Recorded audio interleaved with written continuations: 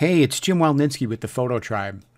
I get lots of questions about how to create custom brushes in Photoshop. So I'm going to demystify that for you.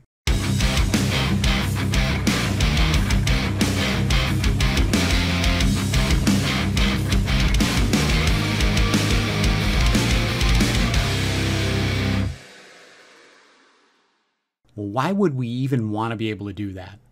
As photographers, we do lots of dodging and burning, and I think the best way to do that is with some kind of a pressure-sensitive tablet like a Wacom or an XP pen or something like that, because I can change the opacity of my brush stroke simply by pressing harder on the tablet if I set my brush up the right way. In order to do that, however, you have to use the brush settings palette, and the brush settings palette can drive you crazy because it's got all these weird settings in it, and it doesn't always work the way you think it should work, and people give up. And I don't want you to do that, so I'm going to demystify that for you. Before we start, though, I want to just go over a couple of really quick things just by way of review. You probably already know this, but just in case.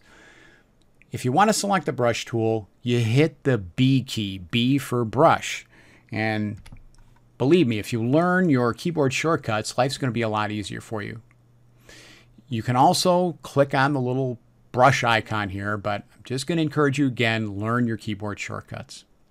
Photoshop paints with the foreground color. Now your foreground background colors are down here. If you've got different colors in here and you want to get back to black and white, you can just either click on this little icon over here with the two black and white squares, or you can hit the D key and you'll go back to the default colors. If you need to switch these colors, for example, black's on the bottom and white's on the top, all you need to do is hit the X key, and that's a toggle. It'll swap these back and forth. So keep that in mind. We're going to want black because we're going to create a document that has a white background. So let's just kind of push ahead here. I'm going to go up into the File menu, and I'm going to create a new document. We'll just accept this preset here. It's got a white background. That's really all that matters. And I'm going to hit Create. And so we get this background. We're going to use two different palettes to do this. And by the way, sometimes you'll hear me use the word palette. Sometimes I'll say panel. And, you know, that's one of the things about Photoshop. Those of us have been using it for a long time. The verbiage seems to have kind of changed sometimes, so sometimes I go back and forth. But if I say panel or palette, I mean the same thing. So we want to use the brushes palette and the brush settings palette, and they're both up here in the window menu. So I'm going to select the brushes palette, and mine opens up over here because that's where I have it docked. Yours might not. So let me just close this for a second, or collapse it by hitting this double arrow here and pull it out and show you how to do that. I'm going to click on that to open it up. So if your brush panel opened up like this, I'm going to encourage you to dock it over to the side, because then you can just click on it, open it up, and just leave it open while you're doing your work. You can go back and forth and select whatever brushes you need, and then you just close it again. So to dock it, I'm just going to collapse this by clicking the double arrow. And I'm going to click on this and drag it over to the right here, and just wait till I get that little blue vertical line, and then just drop it in there. So now when I want to open it, all I have to do is click on it. There it is. And when I want to close it, I'm done. Just click on it and it goes away. So let's open that again. The other palette that we want is the brush settings palette, which we can select here, but we can also select it just by clicking on this little folder here, and it's going to open up. Now, don't freak out by all this stuff that's in here. Remember, there's all kinds of people that use Photoshop. Video editors use it, graphic designers use it, web designers use it. There's all kinds of people that use it. So there's something in here for everyone. As photographers, we're not going to use a whole lot of these settings, so most of this stuff you can ignore. The thing to remember is that the settings that are active in here reflect whatever brush has been selected. So in our case, we're going to select a soft round brush, go back to the brush settings palette. The only thing that is selected is smoothing. And that's exactly what we want. If I choose something else, like brush like this, and we go back here, we can see that we've got some other settings that are active. But we're going to build our brushes off the soft round brush. So I'm going to go back to my brush settings palette, and I'm going to make a modification here. And I'm going to click on transfer. So I'm going to check the checkbox. Now this is where some of us get hung up. We check the checkbox and we're looking for a setting over on the right side that isn't there. And it's because you have to click on the word sometimes to activate this strip that will bring up these controls. So I'm going to actually click on the word transfer, and there are my controls. Okay? So what I'm going to do is I want to create a brush that's going to change opacity based on how hard I press on the tablet with my pen. So opacity jitter is the setting that I want. Now I'm not going to mess with this slider at all. What I really want to do is make sure that my control drop-down menu, which is right here, and you can see that it's a drop-down menu if I click on it. Yours might be off. What you want to do is click on it and select pen pressure. So we're telling Photoshop, hey, opacity of this brush, respond to the pressure of the pen. And that's it. We've just built a brush. All we have to do now is save it. So I'm going to click on the little pancake menu up here and select New Brush Preset. And we're going to call this one Opacity. Opacity only. I want to leave these boxes the way they are. I don't want the top box checked because I don't want to capture the brush size in this preset. I want my brush size to stay the size that it was before I selected this brush. I do want to include the tool settings, which includes anything that's up on this options bar. And I don't know if you can see this, but my opacity is set at 20%. Now, why do I do that? Because this is a dodge and burn brush. And dodging and burning is something that should be done gradually, and you should build it up a little bit at a time.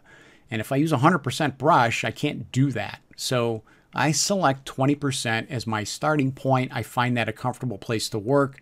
You might want to set it a little differently, but try this out and see if that doesn't work for you.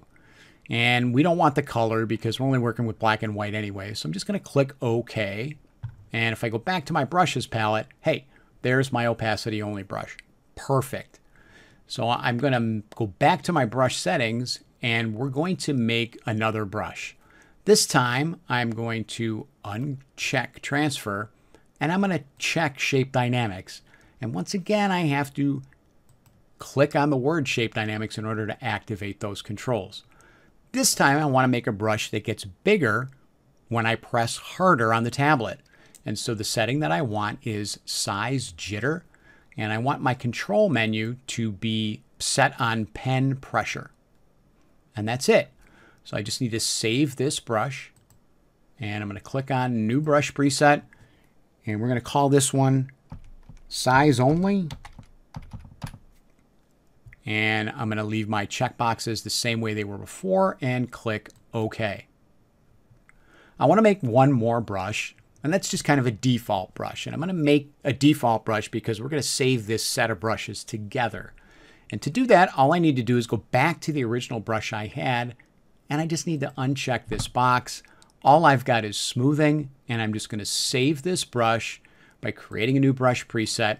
And this one I'm going to call No Pressure. And I'm going to hit OK. So if I go back to my brushes palette, here are the three brushes I just created. Now, if you've left Photoshop or you've gone to a plugin or something like that, and you come back, sometimes your brushes aren't there.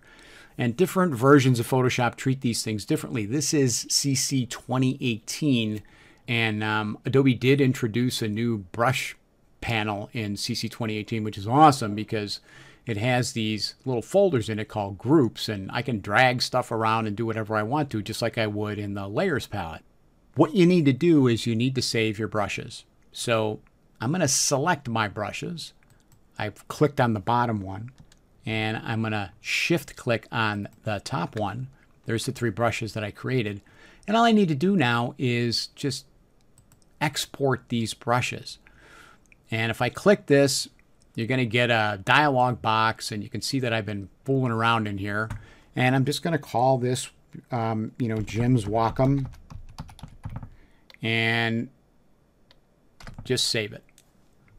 So if you come back into Photoshop, or if somebody else is in your copy of Photoshop and they're fooling around and they've deleted your brushes by mistake, no need to panic because you've saved your brushes. And all you need to do is click on the pancake menu and go to Import Brushes and click on Jim's Wacom or whatever you named your brushes, and there they are. in their own little group, and I can then drag this group to the top. And then what I like to do is keep this open, and I'll just resize this window. And now all I need to do is reach for a brush when I need it. By the way, if you're using a different tool and then you need a brush, you don't need to select the brush tool. All you need to do is tap on the brush. So if I have, say, the move tool selected, and all of a sudden I need a brush, I don't have to hit the B key. I don't have to go up here and grab the brush tool. All I have to do is come over here and click on my opacity only brush or whatever brush I want, and Photoshop activates the brush tool for me. So I want to test these brushes out. I'm going to change my opacity to 100% by clicking on the 0 key, and you can see that that's reflected up in here. If I want a brush that has an opacity of 30%, all I need to do is hit the 3 key. If I want 50%, hit the 5 key or the 6 key for 60% and so on.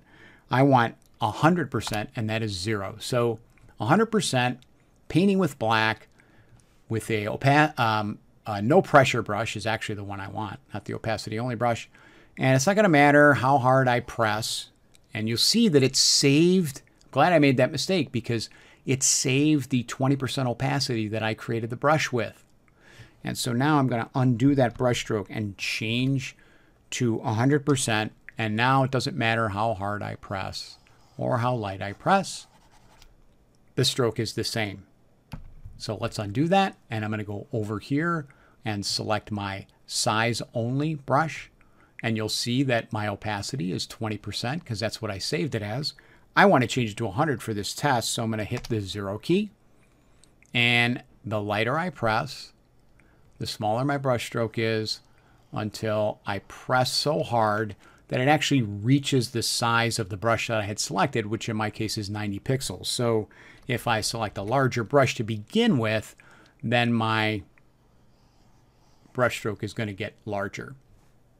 So let's undo those two. And let's test our last brush, which is the opacity only brush. And size has nothing to do with that. And you can see that it saved it at 20%, just exactly the way I wanted. And I'm going to press the 0 key to go to 100. And very lightly pressing, the harder I press, and the more opaque my stroke becomes. That's exactly what I want. So what does this look like when you're working? Well, if I go back to this document over here, we'll just convert that to black and white. I got a quickie conversion in here. And I'll just keep my opacity only brush selected. And I want to do, say, some burning in this area down here. I might select a curve and just darken that. And make sure my mask is selected. Control I to invert the mask. And now all I need to do, I'm going to close this properties window. I can leave this open. And all I need to do is just select the size brush I want. I've got a 20% opacity brush, as you can see up here in the options bar. And now I can go ahead here, painting with white to poke a hole in this black mask. I can go ahead and start to dodge and burn to my heart's content. Now, I'm just going to color out in this area here so you can see that, you know, that's exactly what's happening. Here's my mask view. If I hold down the Alt key, you can see what I've done in my mask. And if I turn this on and off, we've revealed that darkening adjustment in that little section there.